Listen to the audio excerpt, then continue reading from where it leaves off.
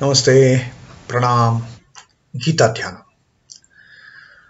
Om Parthaya Pratibodhitam Bhagavata Narayanena Swayam Vyasena Gratitam Purana Munina Madhye Mahabharatam Advaitam Ritavarshinim Bhagavatim Ashtadashadhyayinim Ambattva manusandadhami Bhagavad Gite Bhavadveshinim. O Bhagavad Gita, with which Lord Narayana himself gave enlightenment to Arjuna, the ancient sage Vyasa included it in the Mahabharata. O Goddess, showerer of the nectar like knowledge of non-dualism contained in your 18 chapters. O my affectionate mother, the destroyer of rebirth, I meditate upon thee. Krishna Vandana. Vasudeva Sutam Devam Kansa Chanura Mardanam Devaki Paramanandam Krishnam Vande Jagadgurum.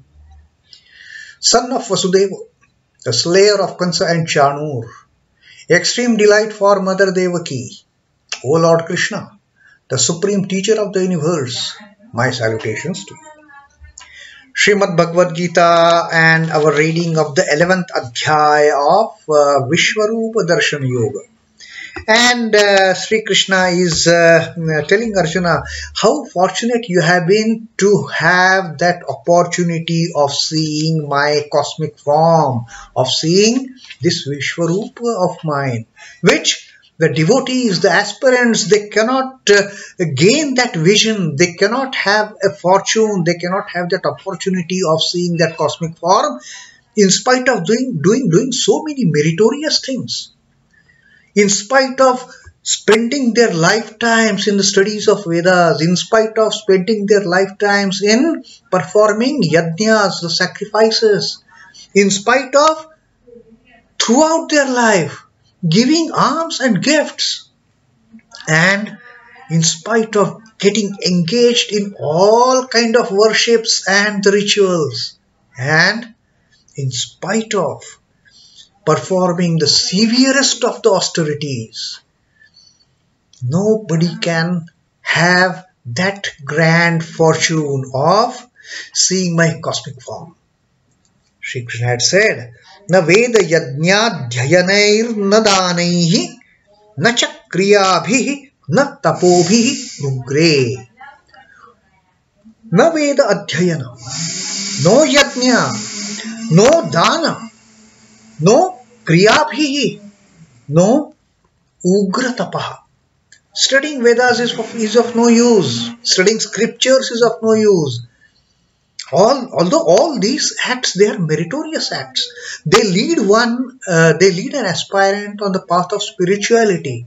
But there is a limit to which all these paths that are shown, that are narrated by Krishna, the studies, studying the scriptures and the Vedas, performing sacrifices, then performing the offering the gifts and the alms and the charities, then performing different rituals, different worships, different pujas, do this puja, that puja, and performing severe austerities. All these things, they lead an aspirant to certain stage on the spiritual path, but not that ultimate cosmic vision of the Lord. No one can get. And Sri Krishna said, Evam rūpa shakya aham nruloke dṛṣṭvā tvad anyena kuru pravira. O kuru pravira, O great among this all the kurus, O greatest of the Kuru clan, only you have seen this. No one else in this world, in this universe of human beings can see it. You are extremely fortunate to have that this form of mine has been seen only by you in this world of men. O grand the Kuru Pravira, the greatest among all the Kurus, O great hero of the Kurus, only you have been able to do it. And now Krishna is at his heart, he is very happy to see that pleading request of Arjuna that please come before me. Please come before me in the form that I am familiar with. Arjuna being a devotee of the highest order, Arjuna wants that form which only the highest devotees, only the devotees who have reached the certain level of this path of devotion, they can enjoy, they can have the benefit of holding that beautiful, that blissful form of the Lord, that four-handed, the Lord with four hands, with the gada and the chakra in two hands. The other two hands has the conch and the lotus. But Arjuna is not keen on seeing that part of the Lord's two hands holding conch and the lotus. That Arjuna is very specific about. Show me your form, you holding the gada and the chakra and that crown on your head. I want to see that beautiful smiling face of the four-armed Vishnu. So Krishna is now having told him that you are really fortunate to have seen that form which nobody can see. Now I will grant you the vision of my normal form. And Krishna says, don't be afraid. Get out of this terrible mood that has taken over you after seeing my terrible form. Sri Krishna says, Ma te vyathā ma cha vimūḍhabhāvo dṛṣṭvā rūpaṃ ghoramīdṛṅmamedam vyapetabhīḥ prītamanāḥ punastvaṃ tadeva me rūpamidaṃ prapaśya. See to my old form that is so beloved to you. Get out of this fear. Ma te vyathā. No need to fear now. Do not fear. Macha vimūḍhabhāvo. Don't be in that bewildered mood, in that terrified mood. Don't be in that the anxious mood of seeing dṛṣṭvā rūpaṃ ghoramīdṛṅmamedam. Seeing my terrible form. Don't get into that. Give up now. You have seen, you got into that terrible, you had that fear, you were shaken, you were bewildered. Now, everything is over. Get out of it. Don't fear. Don't be in that terrible mood. Don't be anxious. Don't get perspiration and all that. Just come out of it. Vyapetabhīḥ. Vyapetabhīḥ is dispelled with fear, having got rid of your fear, and prītamanāḥ, with the delight in your heart, with the pleasant feelings in your heart, with the blissful feelings in your heart. Vyapetabhīḥ prītamanāḥ punastvaṃ tadeva me rūpamidaṃ prapaśya. Punastvaṃ prapaśya. Again you see what? Tadeva me rūpamidam. You see this form of mine, which you so much you are desirous of seeing, which you are so much wishing to see, this beautiful, peaceful, blissful form of mine, my smiling face. Be not afraid, nor bewildered on seeing this terrific form of mine. Till the time Arjuna was seeing that pleasant form of the Lord, the smiling face, with such a brilliant crowns, and although that cosmic form had millions and millions of heads, each head adorned with that crowning, the divine and celestial crown, diadem, with jewels and pearls, and that beautiful smile on those so many manifold lips of the Lord, that beautiful smile, and just a peaceful, blissful look of the Lord. Arjuna was very happy till the time he saw that terrible form of the Lord. And then after showing him this wonderful form, adorned with all those celestial ornaments, which Arjuna had never seen, then slowly Arjuna saw all those celestial weapons, and all the weapons not just held in hand, as if held to struck somebody. All those weapons held upright as if to hit somebody. And then slowly Arjuna started saying that all devouring form, the entire creation is being devoured by the Lord. All these stalwart warriors who are standing in front of him in both the camps, including prītamanāḥ, Bhishma, Dronacharya, Karna, Jayadratha, and all those so-called invincible warriors who had been gifted with the boons of you cannot die. All such invincible warriors are being chewed by the Lord, devoured by the Lord. Such a horrible scene. And then Arjuna seeing that all these warriors, all these great warriors for that matter, all the chiefs of his army, of his enemy's army, they are being chewed. Some warriors, after chewing, their body parts are getting stuck in between the gaps between the teeth of the Lord. And then Lord crushing heads of some warriors, crushing them to powder, churna he is making out of it. And Arjuna got terrified having seen this. And then Krishna told him that what you are seeing this is my all-devouring form. Right now I am in the phase of devouring, wiping out the entire creation. Don't be afraid of it. But still Arjuna was afraid because he had never imagined that such a blissful, such a benevolent Lord can become such a massive form of destruction. And so Krishna says, having seen that terrible form of mine, dṛṣṭvā rūpaṃ ghoramīdṛṅmamedam, having seen this terrible form of mine, rūpaṃ idṛṅmamedam, having seen this terrible form of mine, you have become so much bewildered. Get rid of that fear. Mam te vyathā.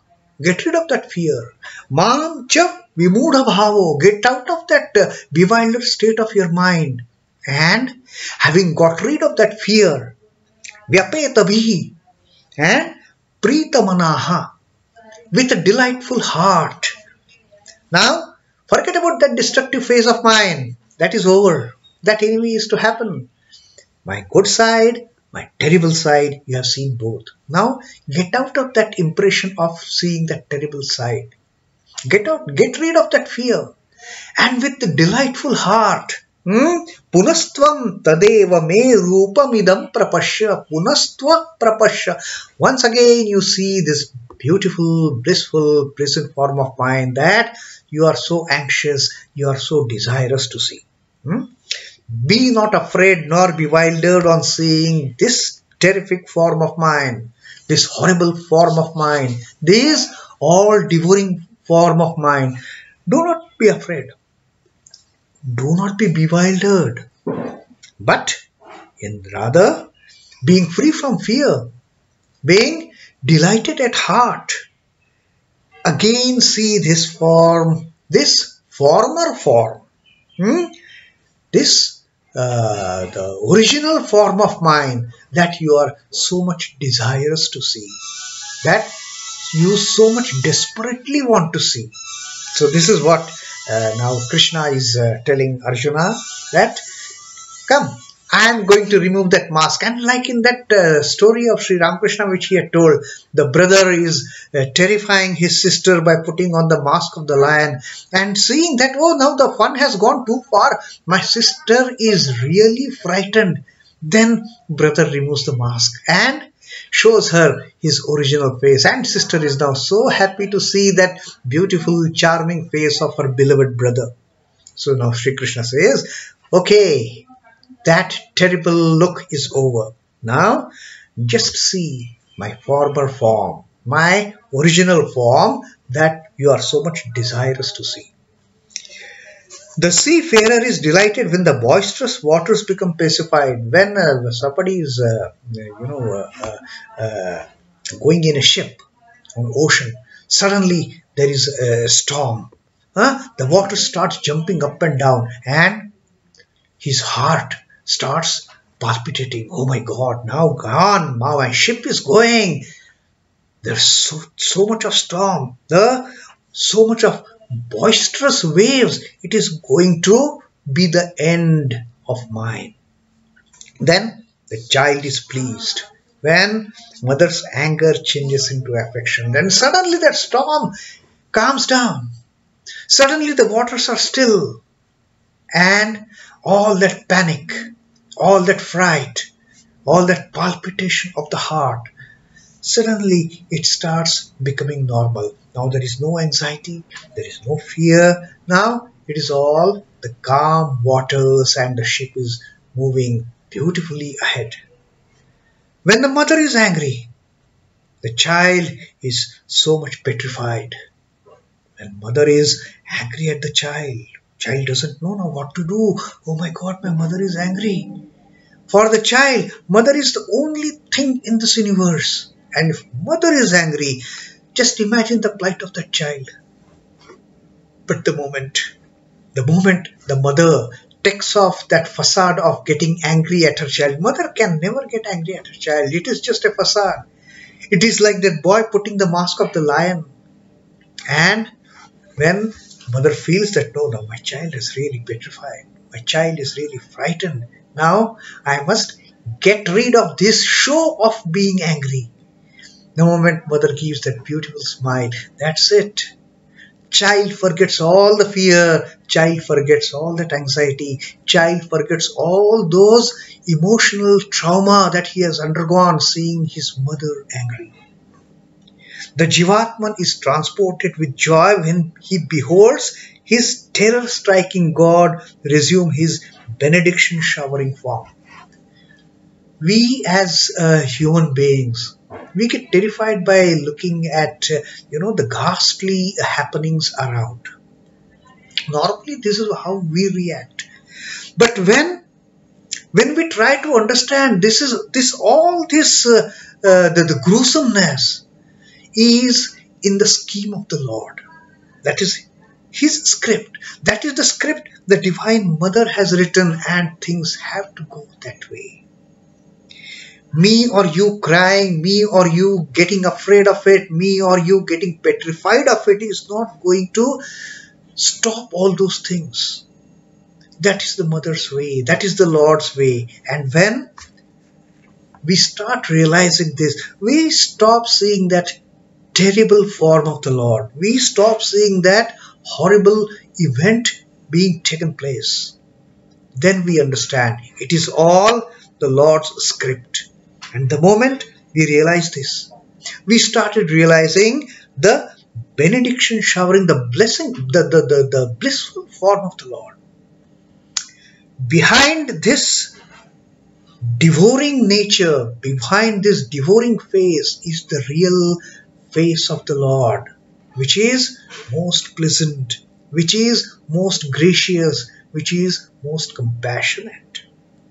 So this is what happens in our day-to-day life also.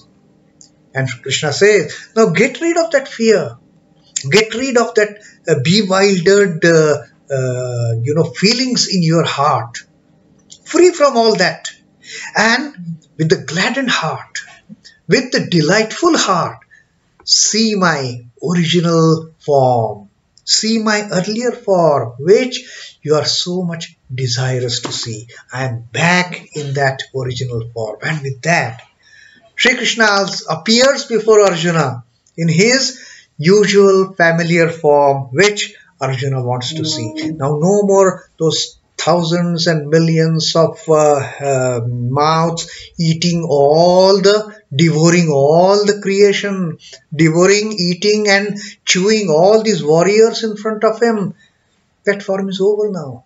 Now it is that smiling, that all compassionate, that most benevolent form of the Lord that Arjuna is going to see now. So that was our 49th shloka of the Vishwarupa Darshan Yoga, the 11th adhyay of Srimad Bhagavad Gita. Om Namo Bhagavate Vasudevaya. Sri Krishna Arpanamastu. Jai Sri Ramakrishna. Jai Thakur. Jai Ma. Jai Swamiji.